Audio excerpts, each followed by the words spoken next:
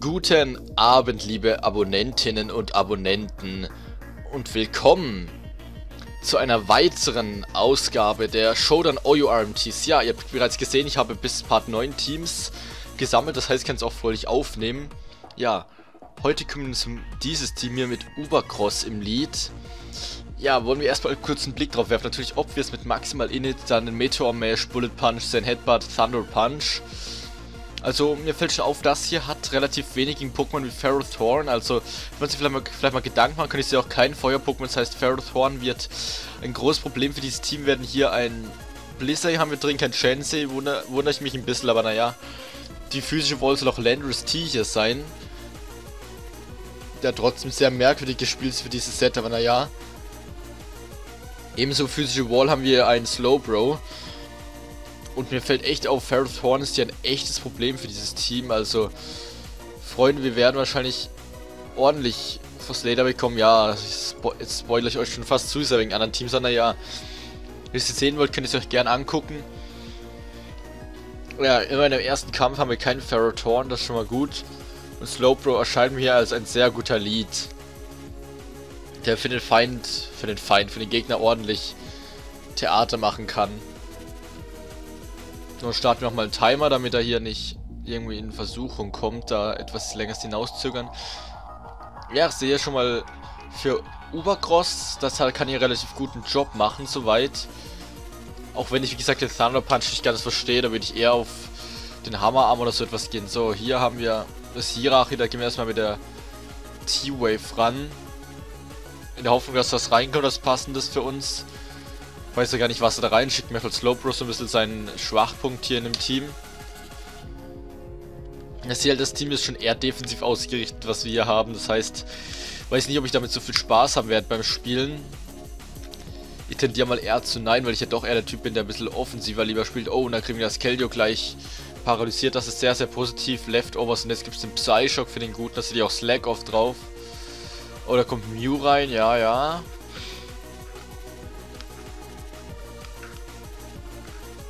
Gut, das ist natürlich ein Fall hier für Blizzard in dem Fall.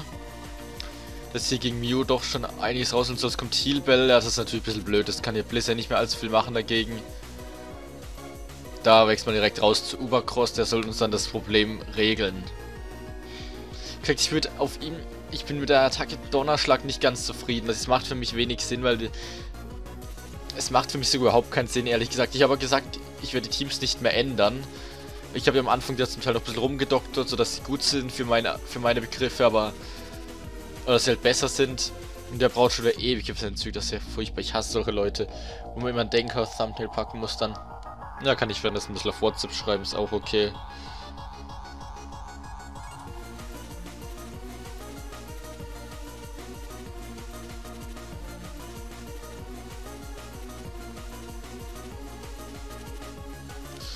Heieiei, was ist denn das für ein Scheiß? Und Leute, ich habe auch auf das Match hier gerade keinen Bock mehr, weil er so ewig braucht. Das ist auch egal, dann verlieren wir halt. Wenn das seine Taktik ist, dann viel Spaß dabei. Ich unterstütze ihn nicht, weil ich keine Lust habe, hier den Part der zu verschwenden. So, komm, ein bisschen schneller suchen hier. Ist mit Shigispot wieder die einzigen mit einem wunderbaren Staff-Intro, das gefällt mir gut. Wir gehen hier trotzdem zusammen auf den allgemeinen Raumübersicht, weil ich es eigentlich eher immer gern machen würde. So, hier haben wir schon Stahlobers erste Pokémon, das hier gefährlich wird. Und für uns leaden wir mit Landorus. Er leadet mit Beatrill. Gut, das ist ein sehr, sehr guter Lead für uns. Ich gehe deswegen gleich mal auf die Rocks, weil er wird erstmal auf die Mega gehen oder vielleicht so direkt wechseln. Ja. K. U-Turn bitte und dann wechseln wir erstmal Blizzard rein, weil das Vieh macht dem ordentlich Ärger. Da holen wir Felinara. Ich überlege es gerade noch mal so kurz Felinara-Set angucken. Das hat Baton Pass. Warum zur Hölle hat das Baton Pass? Gibt es hier irgendwas im Team, was er noch wissen sollte? Tut mir leid, Leute, hier sind für mich auch irgendwelche Sets zusammengemischt worden, die keinen Sinn ergeben. Gerade das mit Baton Pass auf Sylvian verstehe ich jetzt nicht so ganz. Ja, Blizzard.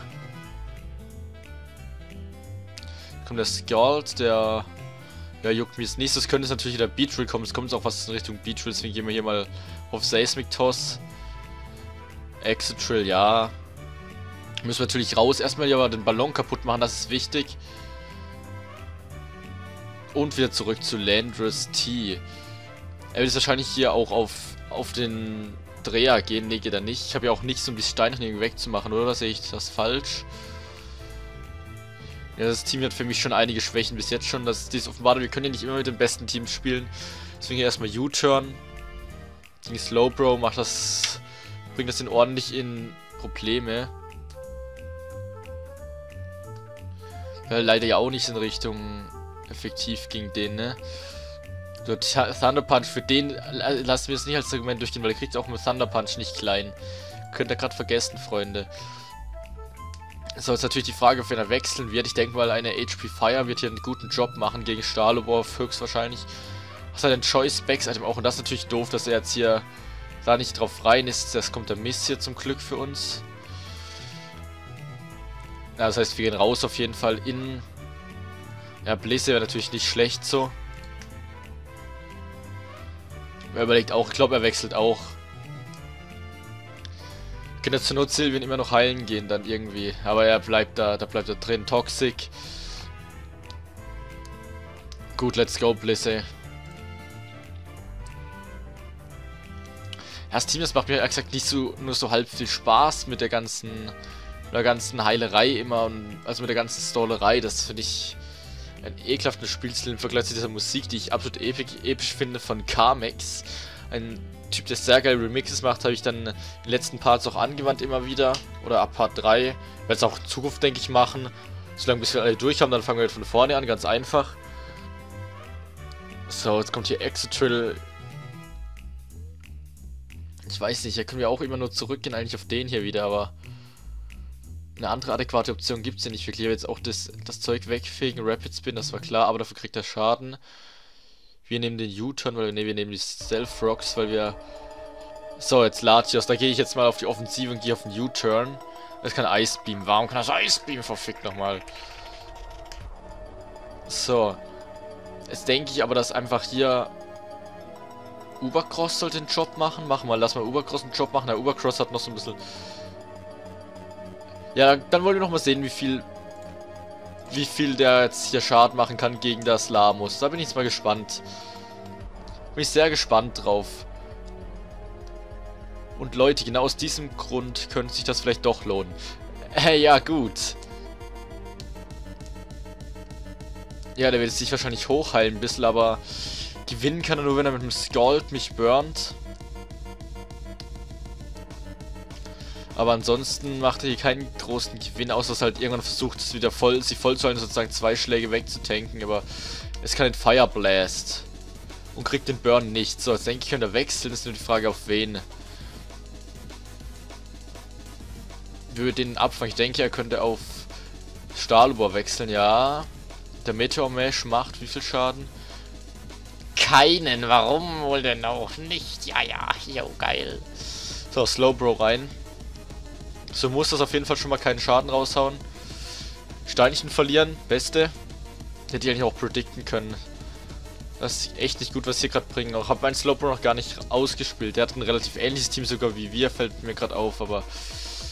So, bitte kein Burn, das wäre jetzt natürlich super suboptimal. Mit T-Wave Energy Ball macht ein bisschen Schaden, aber... Er hat genau dasselbe Problem wie wir vorhin. Er kriegt uns nicht weg, so. Das hier, da kann ich jetzt keinen Ubercross reinholen, da müssen wir auf Blissey gehen. Und es kommt Healbell, dass sein Team wieder heilt, ja, das war klar. Ah, ich finde das Team furchtbar, tut mir leid, Wer kommt jetzt rein? Leute, das Team, das ist schrecklich hier, dieses stallige Team. Ich muss, um ehrlich zu sein, sogar richtig schlimm. Ich probiere jetzt nochmal mit Q um S in die Offensive zu gehen. Und es kommt der Batten. Ah, deshalb vielleicht. Hä? Ne, ich check das Set nicht ganz. Batten Pass, da macht... Ja, es macht schon Sinn in gewissen Maßen. Das hat natürlich auch keinen. Was hat das für ein Item hier? Live Orb. Ja, das ist für mich ein mit Abstand schlechtestes Item, was man auf dem Pokémon spielen kann. Tut mir leid, wenn ich es mal so sagen muss. Aber das ist der letzte Kampf jetzt. Mehr machen wir nicht. Das ist mit dem Team ja absolut nicht rentabel, weil ich das richtig schlecht finde persönlich.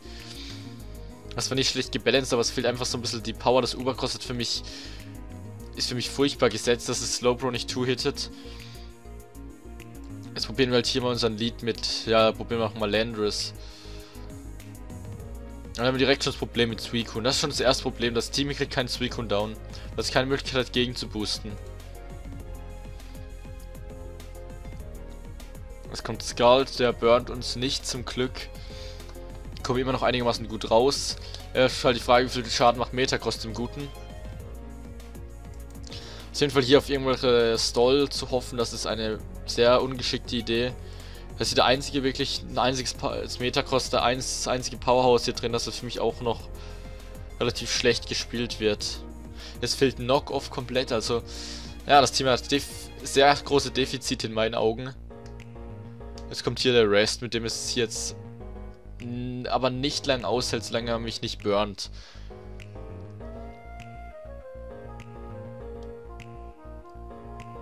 Ich weiß ja nicht, ob mit dem Team irgendwie falsch spielt, aber für mich fehlt ja auch ein Defog. Da fehlt ein Defog oder ein Rapid Spin, also schon das erste Problem, das ich mit dem Team hier habe. So, du kommst rein, das kann mich zwar paralysieren oder sonst was machen, aber oh, das ist so lame, diese Taktik mit diesem Vieh. Ich finde die Fähigkeit generell, wie heißt die? Sagt's mir. Die Fähigkeit des Erstschlags hier, das finde ich das ist mit Abstand die schlimmste Fähigkeit, die es in Pokémon gibt. Strolch heißt sie genau. So, du wirst, mein Freund, nicht viel Erfolg haben gegen Landorus. Das Landorus T-Set ist wirklich geil, aber ich verstehe das Kyurem hier drin nicht. Das Sylveon hier drin macht für mich keinen Sinn in dem Set. Kommt der High Jump Kick und der juckt einfach überhaupt nicht. Und es kommt die Hidden Power Eis. Ach ja klar, komm. Verarscht kann ich mich allein. Aber soweit ich das gesehen habe, hier nichts drin. Kommt U-Turn, ja, okay. Aber Suicune ist halt ein bisschen ein Problem, das jetzt auch kommen. Ja, das ist...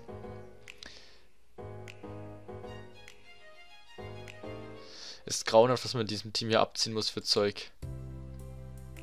Es kommt Diamant, Pearl, Platin, das kommt. Welche Musik? Rest, failed, immerhin. Gut, dann probier halt weiter drauf zu hauen gegen das Vieh. Er wird weiter, denke ich mal, versuchen, mich zu burnen. Dass er gleich nochmal auf Rest gehen, dann bin ich mir nicht sicher, wie er dann spielen wird. Woke up. Rest. Es könnte sein, dass er natürlich wieder auf seinen Whimsicott geht, dieses elende Vieh. Deswegen probiert es auch mal zu predikten jetzt, weil sonst in den letzten paar gute Predicts drin gehabt, denke ich auch jetzt wieder rausgehen. Natürlich geht es nicht. Komm, Angriffsboost wäre auch mal nicht schlecht zur Abwechslung.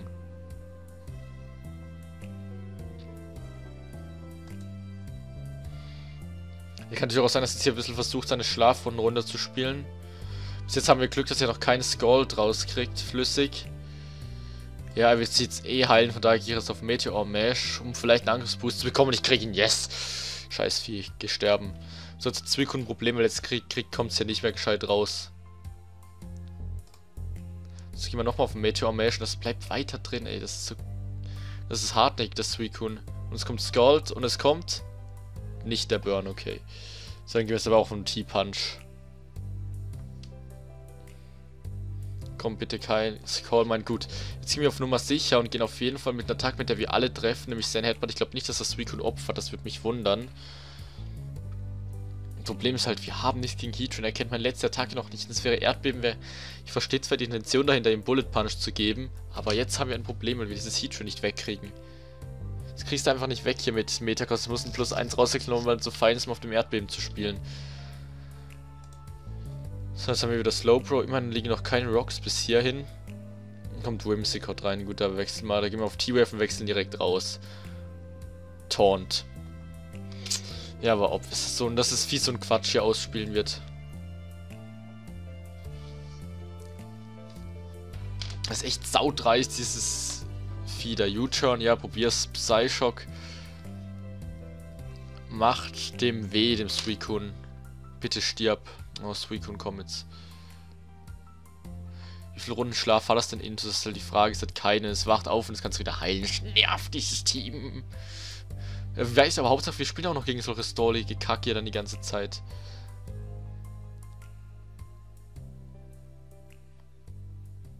Ja komm, Kyurem S rein. Kyurem B heißt es, ich weiß. Live-Up-Damage reactet sich halt auch hier selbst gegen das. Was hat das überhaupt für einen Angriffswert? Das macht immerhin genug Schaden, die Attacke hier. So, es geht er raus. Auf wen ist für mich gar nicht die Frage. Oder bleibt, nee, komm, Fusion Bolt, hauen wir das 4 jetzt weg. Es kommt Whimsicott rein. Natürlich kommt Whimsicott rein, warum denn auch nicht? So, holen wir jetzt Sylvian rein. Wir versuchen hier weiter unser Glück mit irgendwelchen mutigen Angriffen. U-Turn kommt, es kommt Heatran 100 Pro. Es kommt Heatran, den kann ich natürlich auch nicht drin lassen, das ganze Match. So, dann wechseln wir wieder raus auf Slowbro. Da stehen auch sogar welche Attacken Reveals. Jetzt kommen die Rocks, das ist ein Problem hier an dem Team. Ganz großes. So, QRMS rein, denn es wird wieder zu Suicune zurückgewechselt werden, denke ich mal. Nein, wird nicht, aber das macht trotzdem noch nichts aus. Jetzt kommt die Earth Power hier raus.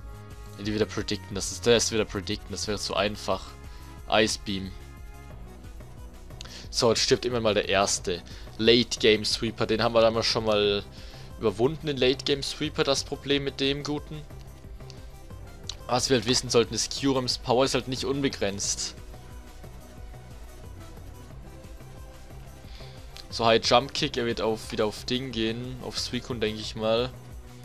Ich kann es eben nicht, nicht aufhalten. U-Turn macht viel zu viel Schaden eigentlich schon.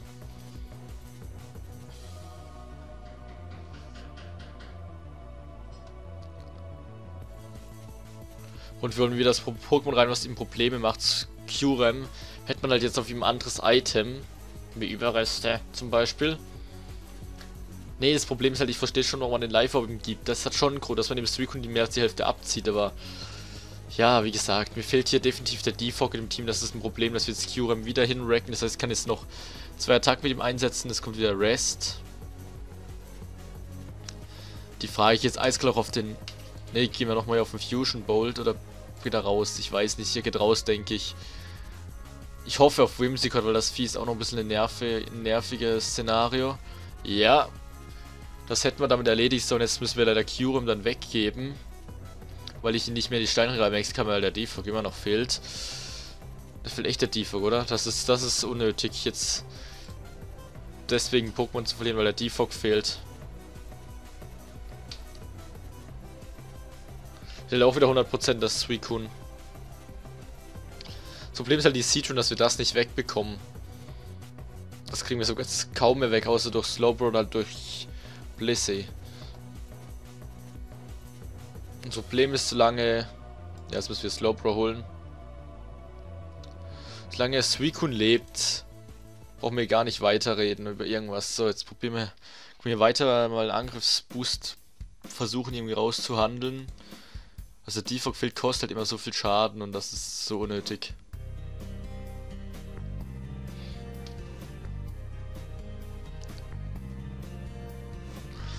Ich hoffe, wir können im nächsten Part dann wieder ein gescheiteres Team spielen. Und ich werde es auch hier drin bleiben. In Hoffnung, dass wir irgendwas reißen. Da kommt Lavablumen, killt Ubercross. Ist das Match eigentlich schon gelaufen jetzt. Ich habe ehrlich gesagt auch keine Lust mehr drauf, weil das stallige Team, das macht mir selber keinen Spaß zu spielen. Wenn ein richtiges Stall-Team mit Mega Sableye, nicht so ein halbes Stall-Team hier, was nichts ist, mit einem Stahl-Pokémon, das komplett fehlt.